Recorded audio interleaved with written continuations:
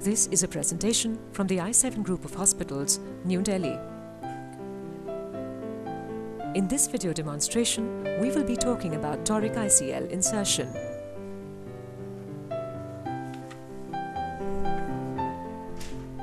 The rule of the thumb for ICL use is very simple. Any patient with a refractive error who is not a suitable candidate for Lasik may be considered for ICL. The only considerations to be remembered are anterior chamber depth and the endothelial counts. The indications include high myopia more than 10 diopters, hyperopia more than 5 diopters, with AC depth of more than 2.8 mm and cylinder greater than 3.5 diopters. Thin corneas less than 450 microns and stable keratoconus patients after collagen cross-linkage may also be considered for ICL implantation. ICLs are available in the range of -3 to -23 diopters, from +1 to +12 diopters. Toric ICLs are available from 2 to 7 diopters, with -23 diopters correcting up to -19.5 diopters of myopia. Pre-placed reference marks are there on the eye, and now two side ports have been made. We are now making the main incision with a diamond knife, which is 3 mm in dia. The ICL is being loaded onto the cartridge,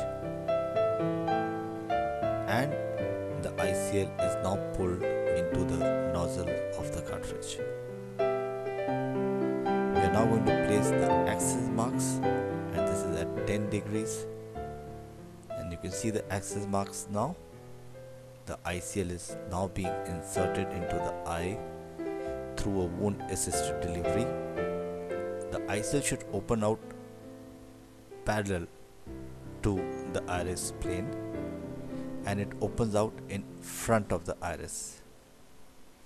After this, the haptics are tucked under the iris and the pupil constricted with carbachol.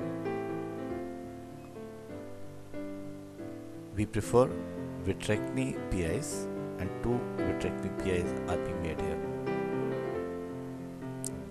And the viscoelastic is removed with simple irrigation.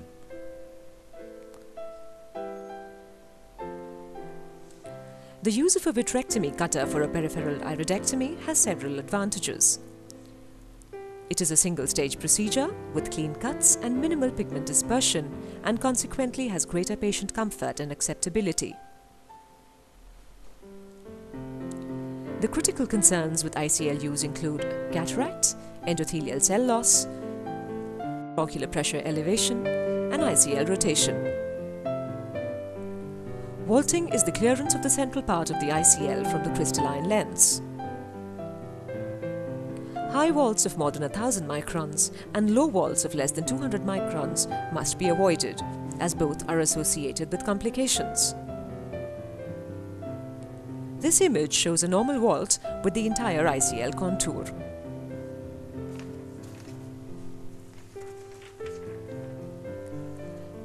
The incidence of cataract reported in literature following ICL use is under 1%, and in our centre, with more than 760 ICLs implanted, we have seen 2 cases of cataract, both in the 2 eyes of the same patient. This image shows a contact between the ICL and the crystalline lens. This clinical photograph shows a rotated ICL, which had to be replaced by a bigger one in order to compensate for the shallow vaults. Thank you.